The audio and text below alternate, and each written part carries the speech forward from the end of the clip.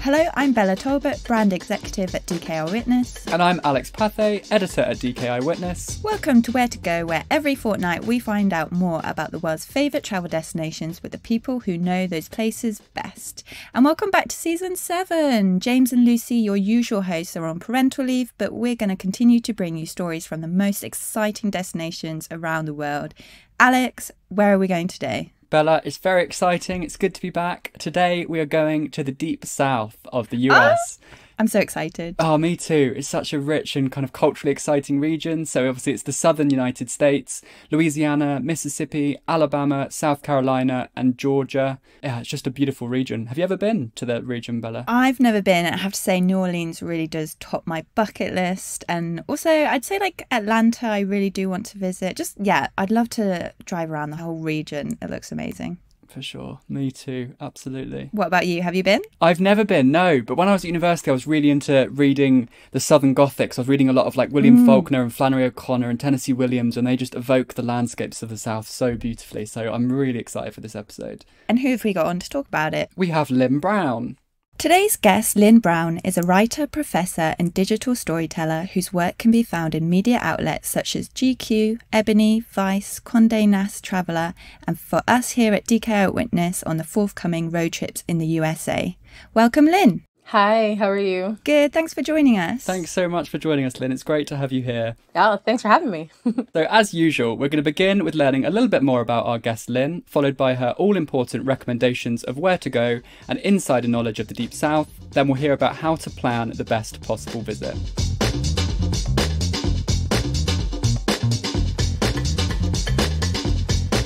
So Lynn, you're New York born, but I've seen you write that your heart belongs to New Orleans. Tell us why. Yeah, I actually lived in New Orleans for like 7-8 years on and off, pre and post Katrina, actually. And I originally went to the University of New Orleans. And I got off the plane that first time in New Orleans and I was just like, oh, I'm home, and it's just been like that ever since, really. It's my favorite city in the world. What did you study when you were at the university? I started off studying anthropology, actually, but then I always tell people I hung out with jazz musicians instead of going to class, so I had to transfer.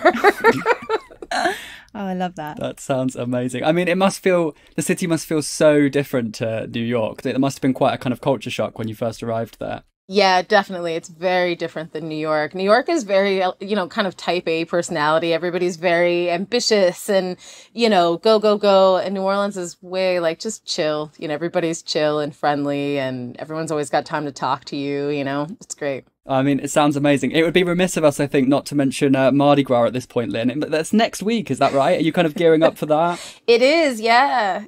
It's Tuesday.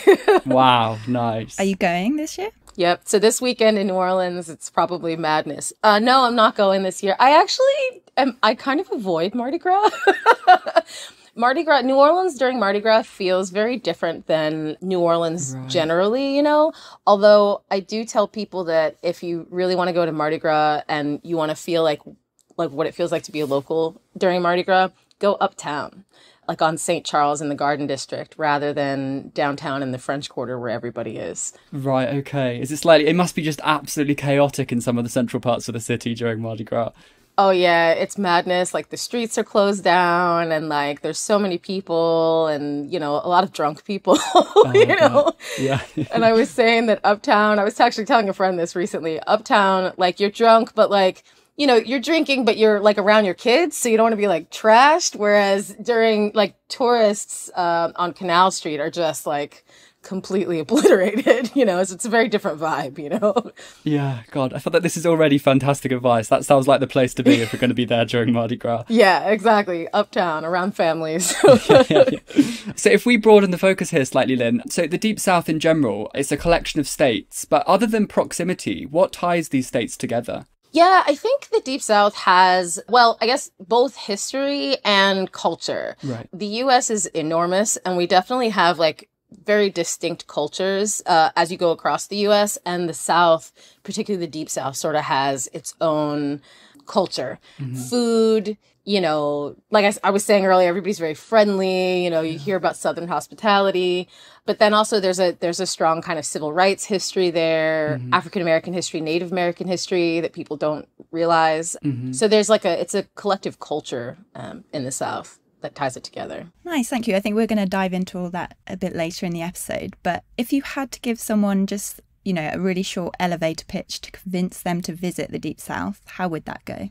Yeah, I think it gets a bad rap sometimes, but like honestly, the South is beautiful. The landscape is gorgeous. There's a lot of historical architecture. There's a lot of important history that people, you know, should know about and don't necessarily. And honestly, like the food is incredible. You will definitely gain weight when you hang out in the South for a little bit. But yeah, it's like a very unique part of the US, and it's got a very distinct kind of culture, that I would say is definitely worth the visit. Amazing. Well, I'm sold. I'm absolutely already sold. I want to come. It sounds amazing.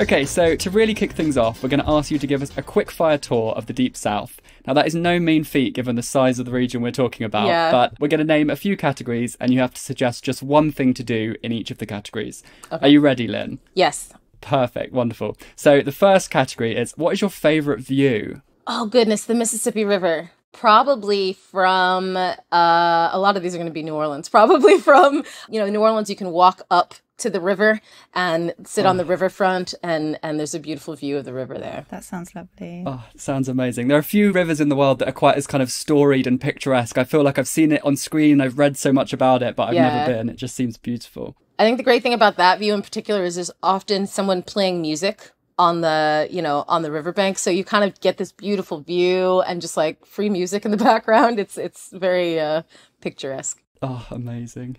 That sounds gorgeous. Okay, so my one I'm going to ask you is possibly the hardest one. What about your favourite thing to eat? Oh, man. Okay, I'm going to give you two answers. One is New Orleans. My death row meal is crawfish etouffee. Oh, wow. Which I love. If you don't know what etouffee is, it's essentially like a gravy. Like you make a roux and there's like vegetables and then crawfish tails and you serve it over rice and it's delicious. When it's done well, it's spicy. It's good. Nice. But I will say another thing that I think that people should try that they don't know about is actually Mississippi hot tamales, which they're like, it's a unique to Mississippi. They're not like tamales like Mexican tamales. There's meat in them and it's corn masa, but they're like boiled and they're actually served more. It's like a African American culture thing. There's a whole thing about nobody knows like how that happened, but they're very good and they're very interesting. That sounds up my street. Amazing. Yeah, tamales are so hard to get in the UK. We've just finished editing a book on Mexico, which is coming out later this year. And I've been trying to cook a lot of Mexican cuisine, but I'd never heard about that form of tamales before. That sounds amazing. Yeah, it's really unique and interesting. It's good. I suppose that's the other beautiful thing about the Deep South is just this incredible synthesis of different cultures and the way that these kind of foods have been kind of merged and formed these kind of new things. That sounds great. Yeah, absolutely. I think that a lot of the food is like that. Like New Orleans food is also like, French and indigenous and African, and it's kind of this blend. So yeah, there's a lot of that in the South. Oh, that's amazing. I've made a note of the first dish you said. I'm going to look it up after this because that just sounds so great. Yeah. So on a related note, Lynn, what about your favourite thing to drink? My favorite thing to drink? See, the classic Southern thing to drink is sweet tea. But like when they say sweet tea in the South, it's like very, very, very sweet. Like it's really, yeah. Like it's too sweet for me. That's how you know I'm not a real Southerner. I can't drink the sweet tea. But my favorite thing, oh man, I don't know. I guess. Oh, you know what? This is New Orleans again. I do know what it is. So New Orleans is famous for these alcoholic daiquiris. And there's one that they have at the Jean Lafitte's blacksmith shop, which is a bar. It's like a historical building, but also a bar. And I think it's called something like Voodoo Brew. It's like purple. Wow. Sounds amazing. Delicious, but it's dangerous because it just tastes like a slushie, but there's definitely alcohol in it. I think I would love A that. voodoo brew, that sounds amazing. Wow. Yeah. I'm going to take that recommendation for when I visit New Orleans. Yeah, definitely. It's funny because I always, when I take people to New Orleans, I'm always like, all right, we're not really going to do Bourbon Street. We're going to do Bourbon Street one time. And that's usually the one time we go to Lafitte's blacksmith shop. We get that one drink, and then you can kind of, it's a great view of the quarter because you can kind of see down Bourbon Street and the lights and stuff. So yeah, definitely do that. Great. Okay, so the next one, day activity. Day activities. So, oh goodness. Yeah, I think the outdoors. So there's a lot of beautiful like landscape in the South, and a lot of like hiking, which you wouldn't expect. A lot of water stuff, definitely. If you're like a water, fisherman or something like that. So I would definitely say hiking is actually my favorite day activity in the South, which, yeah, I think that's a surprising one, but yeah. Yeah, definitely. One of the things I think of when I think of Deep South is this almost like this kind of evocative swampy landscape. Mm-hmm. It just seems so cool. I would love to, take a boat and just sail around. Yeah, they have those. That's like a lot of Louisiana is like that. There's some places in Mississippi, Alabama. One of the things that's really cool about Alabama has beautiful beaches, like white sand beaches. Wow. Like, yeah. And it's like something that people don't think about, but it's like, and it's like, if you want like a beach vacation, you can go to the southern Alabama to the Gulf Coast and oh my God, who knew? That's yeah. so cool. That is amazing. Yeah, you would not think about the state having that kind of landscape. That's incredible. Yeah. So the final one from the quickfire round, I realise we've asked you so many follow-up questions. It hasn't been as quick as we'd anticipated, but you've said such rich answers. It's brilliant. So your favourite museum or gallery? Oh, wow. So it's funny because I'm like, does this count as the Deep South? I love in Memphis, Tennessee, they have the National Civil Rights Museum. And I think that's like an important one that everybody should go to. Yeah. And that's I think one of my major recommendations. But I'm like, does Memphis count as the Deep South? I'm not sure, but we'll call it that. Yeah. We'll let you have it. We'll let you have it. 'Cause Yeah. Memphis seems... Yeah. Have you spent much time in Memphis, Lynn? I've been a couple times, and I love Memphis. I love Memphis more than Nashville. Everybody's like, oh, Nashville. And I'm like, no, Memphis is cooler than Nashville, I think. Yeah. They've still got the music. They've got the food. They've got a lot of history. I think Memphis is underrated, It seems great. I would love to visit Memphis. It seems fantastic. Perfect. Well, thank you. That's the quick fire round done. That was brilliant. Yeah. Great job. We really held you up. I'm not sure how quick it was, but I did my best. That's all on us. Okay, well, I think actually talking about Memphis, it kind of leads us quite nicely onto my next question, which is about, obviously, musical legacy is a massive draw to the region. How can visitors best experience it? Just go out and see live music. Honestly, I think that one of the great things about a lot of places in the South, especially like Memphis and New Orleans, Mississippi as well, because the Mississippi Blues Trail, you can just go see live music. And it's, one of my favorite things about New Orleans is Frenchman Street. You can kind of just walk down Frenchman Street and decide what band you like, because there's a bunch of different bands playing and you can hear them from the street. And like Mississippi has these really cool juke joints. They used to have more. Now I think they were closed down because they used to be very rural.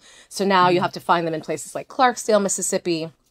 But they're just like little hole in the wall spots where, usually there's a bar, quote unquote, but it's like, here's a cooler with some beer. That's all we've got kind of situation.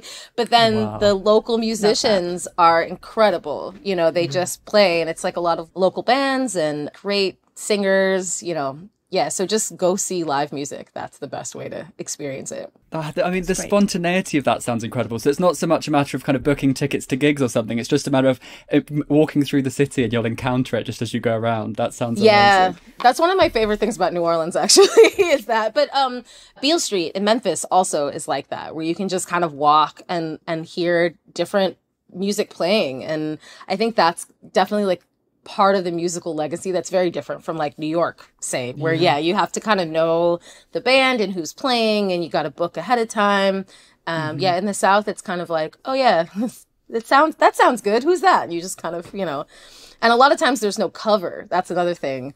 Like in New York and probably in London, there's like, you have to pay a cover to get in. Yeah. Very rarely do you pay a cover in the South to hear music, which is great. Wow. Just the names you're mentioning are just so synonymous with such rich musical talent. Like Beale Street is just so evocative of a certain kind of like genius. It's amazing. Yeah, I heard a guy, and I wish I could remember his name because I'd love to shout him out, but there was just a random blues player. He had to have been like, maybe he was 19, 20. He was very young. He was incredible on this random little, hole in the wall club on Beale Street. And I was like, what? He was so incredible. And I think there's still that kind of musical talent in places like that where, people just blow you away, Wow, that's fantastic. That sounds so great.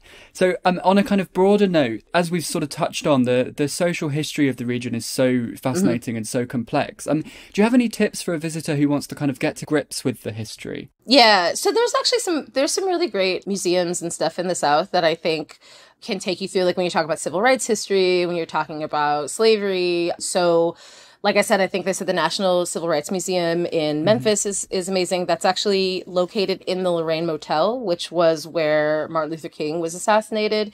And it's part of the museum. You can kind of go into the space where he was, There's also the Legacy Museum I think it's in Alabama, in Montgomery, Alabama.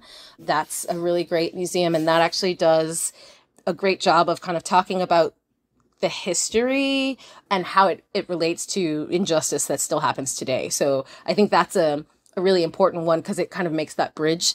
So that's a great museum. Let's see, what else would I say? Oh, and I think the third one that I would really think everybody should see is the Whitney Plantation. It's outside of New Orleans. It's in Louisiana, southern Louisiana. Okay. And the museum has it was an old plantation house, which actually there's a whole controversy around that, but it was an old plantation house and they've flipped it so that the entire museum is now about the enslaved people that live there.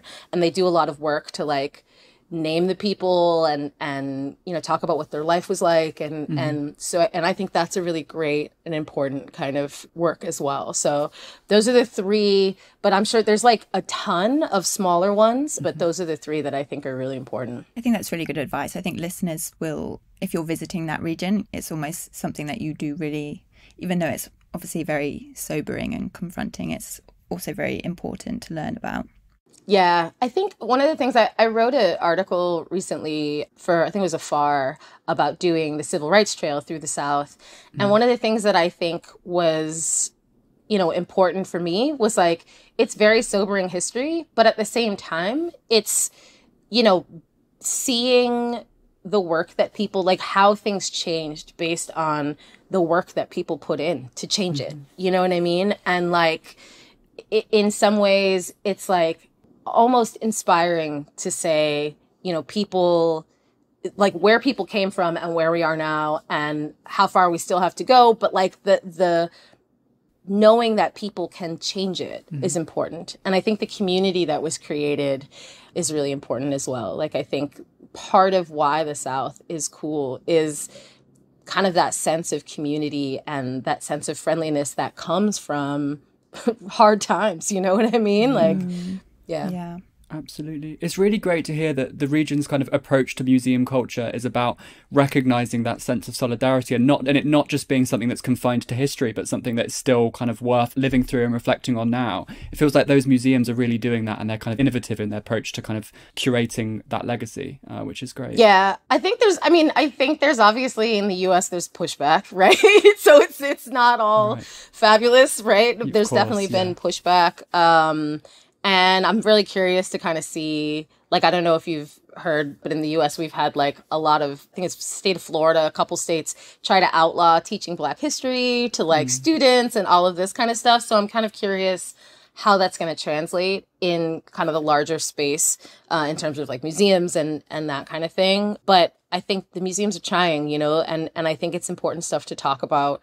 And I think it's important to learn about. you know? I guess another way in which the community kind of celebrates their heritage is through food. Obviously, we've already talked about 2 dishes that you love, but we also wanted to give you a chance if there's anything else that we should talk about food. It does seem to be such a big sort of part of the culture. It seems it's very comforting kind of food. Yeah. It's interesting because we're kind of talking about that connection. A lot of the food that we think of as Southern food is like specifically African American food, right? So like barbecue is a big thing in the South. Of course, New Orleans has its own kind of food culture, Creole, Cajun food.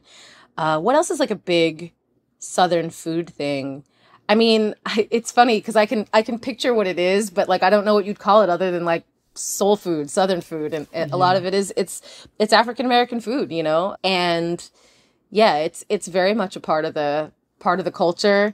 And what's interesting is I've actually seen a lot of people recently kind of talking about the history of the food and how things came about. So you can kind of there's like a connection there. There's also a connection around like spaces where, you know, organizing happened, you know, around food. So when you talk about the civil rights, like Dookie Chase in New Orleans, there's another one in Montgomery as well.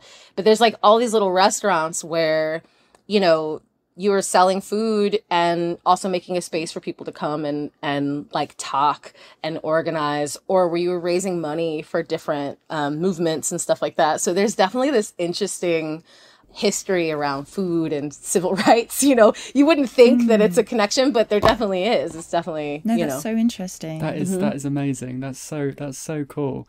Does food play quite a big part in this idea of the Southern hospitality that you mentioned? Is that something that like, will people often like offer for you to come round for food and things like that? Is it quite a social space in that sense? It is definitely a social space. And I think like if you are there, so, for example, when I moved, like one of the times I moved back to New Orleans, you know, my next door neighbor brought me cookies when they saw that I moved in, you know, and Amazing. I've definitely had like where, you know, you're sitting outside and someone on the block is like cooking gumbo and they're like, hey, you hungry? Come on over, you know. Oh. I don't know if like as a tourist you get invited into people's houses like that, although it depends. Because like I feel like if you're in a bar and you make a friend and they're like, you know, the potentiality for them to be like, oh, you should come to my house is there, you know? But yeah, like food is definitely like sharing food is definitely like a cultural thing in the South. And it's funny because it's something that I've really tried to carry into living in New York. Yeah. I keep trying to do like Sunday dinners and invite people over because it's an excuse to cook, you know? Absolutely. Oh, Lynn, I could talk to you about this food stuff all day, but just to wrap up this section, are there any other highlights that we haven't mentioned that listeners simply shouldn't miss if they visit the region? Yeah. So, okay, like I said, definitely the beaches in Alabama. That is super important. I think if you're a music person, doing a road trip along the Blues Trail, so from Jackson, Mississippi to Memphis, is really cool and important to do. I think everybody talks a lot about Charleston. Charleston is beautiful. It's worth a visit. But I feel like North Carolina gets left out because Charleston's in South Carolina. North Carolina is also really cool, particularly the outer banks, like the islands off the coast of North Carolina. Yeah. And then, all up and down kind of the coast of like South Carolina and Georgia is kind of the Gullah Geechee. I don't know if you've ever heard of this community. It's how do I explain it?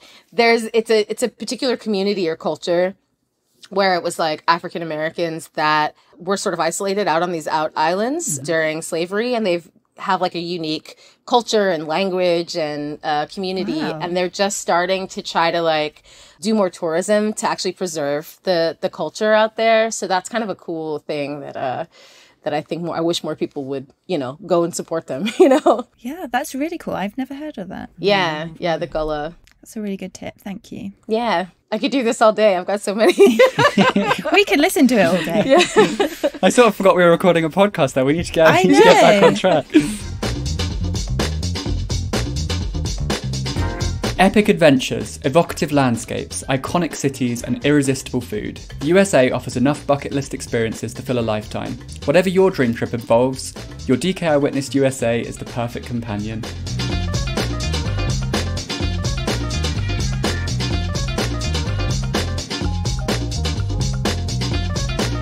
Okay, Lynn, so you've inspired us all to go to the Deep South. So, if listeners are now planning their visit, when's the best time for them to go? Well, so I would say the summer because there's actually less tourists in the summer. It's sort of the off season, but it's because it's very hot. So it depends on whether or not you can handle the heat. That's my favorite time to go just because it's like you get a more authentic, like, you know, there's not a lot of tourists. You're like the only person or one of a few people, and you get like just a really different experience. If, however, you can't handle the heat, I would say spring, because you want to avoid hurricane season probably, which is Of course. like fall. Yeah. Okay. So spring. Yeah. Summer or spring, I would say. And in summer, I guess we're talking about like a humid heat, right? Yeah. Yeah. Quite oppressive kind of heat. Yeah, I've said to people that like my first time in New Orleans, it felt like someone threw a hot, wet blanket over my head. Oh, wow. It can be pretty bad in the summer. But like, I don't know, it also rains like every day, the further south you go in particular. Like if you're down on New Orleans or Biloxi, Mississippi, down like by the Gulf, you get this sort of subtropical where it'll rain every day, and it's like that warm rain where you're like, oh, it's refreshing. Yeah, that sounds quite nice actually. Yeah, I like the summer, but I also like the heat. So I think most people probably would not say summertime. How do the locals cope with the heat? Do they have siesta or anything like that? No, I think they're just used to it. I think you just get used to it, and you're like, it's hot out, you know. Yeah, because I wouldn't even say people really avoid being out necessarily. Even like, there's no siesta; they're out. But like, I do think that might be why things are a little bit slower in the South, you know, because it's like, it's hot and you're like, I'm not rushing, you know? So I think that's kind of how people cope, is to just kind of slow down and respect the weather a little bit more, you know? I like that. Yeah. That sounds fantastic. And talking about this year in particular, Lynn, are there any events that our listeners should put in their calendar for 2024? Jazz Fest is coming up, which is in New Orleans. It's like a huge music festival, and it's actually music and culture festival. So they have great food if you're a food person. Jazz Fest is definitely, I think it's in April. Would recommend that. There's a lot of little blues festivals in Mississippi that are cool that I would definitely recommend. I feel like Atlanta, Georgia has some cool. I realize I haven't talked a lot about Georgia, but I feel like Atlanta has some cool festivals as well. And I'm trying to think of, I can't think of the name, but yeah. So there's some cool festivals. A lot of music festivals, a lot of food festivals. Definitely the food festivals are worthwhile in the South. Barbecue and It almost sounds like there's always something going on, so there's never really a bad time in the calendar. Yeah, basically. And it's interesting because I do think that a lot of places will do festivals in the off seasons so that like to get more visitors. And so, there's always something going on, especially because the Deep South is such a big span of states. So you can kind of find somewhere that's doing something fun. But definitely Jazz Fest. This year, I really want to go to Jazz Fest. One of my favorite musicians is playing Jazz Fest. So Nice. I hope you get to go. Who's your favorite musician? Well, it's funny because he's not a Southerner. He's actually from Ireland. Hosier. Oh, right, okay, yeah. Hosier is playing Jazz Fest this year, and I was like, oh, I gotta go. Do they tend to have like a lot of big international acts as well as sort of local talent? Yeah, and that's what's kind of cool about Jazz Fest is that you get like big headliners. Like I think is it this year? I know it like the 50th anniversary. The Rolling Stones were supposed to play, and then it was like COVID or something. Okay. But like, you get these big headliner acts, but then you also get kind of really local bands. And so it's like such a great festival because you get kind of a big span of different kinds of music, and because it's not all just jazz, you know, like it's called the Jazz Festival, but you have like blues, you've got gospel, you've got hip hop, you've got, you know, so. And does it take place in venues across the city, or is it like a specific site with kind of like purpose-built stages? Yeah, there's a festival like space where the main actual Jazz Fest happens. But I will say that during Jazz Fest, you also get like more music in general because people are in town for music. Of course. So it's also a great time to just go see local bands. So even if you can't afford the ticket to go to Jazz Fest, going during Jazz Fest is great if you're a music fan, because there's like everywhere has music that whole, like I think it's over 2 weekends. So basically that whole week, there's like a bunch of bands hanging out. So yeah. I feel like I'm overhauling my travel plans for this year now, but I just want it. I'm scrapping everything. I'm coming to New Orleans. That sounds so good. Okay, I've got one last question for you, Lynn, and then we're going to let you go. Okay. So how can travellers make a positive impact when they visit the region? Yeah, so I think that one of the things that I definitely would recommend is doing your best to kind of support local businesses. Yeah. So, we've talked a lot about food. There's some really great little hole-in-the-wall spots that I think could use more love. You know what I mean? I think that's a great way to do it. I think learning a bit about the history, supporting museums and just generally learning a bit about the history is also a great way. But I think that in general, making sure, doing your best to make sure that the money that you're spending when you go is going to the community that lives there is the best way. Because the cool thing about the South is there are a lot of little small businesses. I think that in New York, for example, it's really hard to for little tiny businesses to survive because it's just so expensive. Whereas in the South, you still have like the hot tamales. A lot of the Mississippi hot tamales are just little stands on the side of the road. You know what I mean? But I think if you support those businesses that, it can make a big difference. So yeah. That's a great answer. Thank you. Are there any hole-in-the-wall spots that you'd like to shout out? Oh, man. I'm putting you on the spot. Put me on the spot. There's a spot in Mississippi, and I can't remember the name, though, is the problem. That's okay. I completely put you on the spot. Yeah, it's a place in Indianola, Mississippi, which is the middle of nowhere, but it's on the Blues Trail because it's where the B.B. King Museum is. Nice. And it's a woman's name, and it's a little hole-in-the-wall spot, and it's in an old gas station. But the food is incredible. It's definitely somebody's grandma in the back room cooking. You know what I mean? It's so good. And I cannot remember the name though, but yeah, that place was amazing. I like the fact that we're going to have to work quite hard to try and find it. We've earned our right to be there. Yeah, really. If you Google Indianola, Mississippi restaurant in a gas station, okay. It'll come up. I bet a lot of these places, it's also word of mouth, isn't it? I bet they're hard to find online. Yeah, and that's how I found that place, actually. I was at the B.B. King Museum, and there's a place that's right across the street that's kind of known, and everybody kind of goes there. But the lady at the front desk was no, you got to go to this place. Go down this road. You'll see a gas station. It's not a gas station. And that's how I found that place. Yeah. Those are the best spots where someone tells you to go there, and they're okay, so it's going to look really weird from the outside. You're going to have to climb through this weird little hole, but then it's totally worth going. Yeah, totally. And I think so one of the cool things about the South is that people are so friendly that you can get that. You can just stop someone and be all right, where do I go and get this? And everyone will have an opinion, Nice. Well, that concludes the episode. This has been amazing. Thank you so much, Lynn. Me and Alex are going to go and book our flights. Yeah. I'm already on the website now. Let me know. I love putting itineraries together. So you just, hit me up and I'll send you. We most definitely will, yeah. Yeah, I'll tell you where to go. Amazing. Thank you so much, Lynn. I feel like we gave you such a hard remit with such a huge geographical region to cover. And you've done an amazing job of kind of touching so many bases. So that's brilliant. Yeah, thanks. I feel like I'm going to get off the call and be oh, I forgot this place. But yeah, thanks for having me. Thanks so much to Lynn. If you wanted to follow any more of her work, you can find more at literarylynn.com, or you can follow her Instagram at LRDBrown79. Yes, thank you so much, Lynn. She was amazing. And guess what? She managed to remember the restaurant that she teased us with at the end of the episode. So she just sent through the name.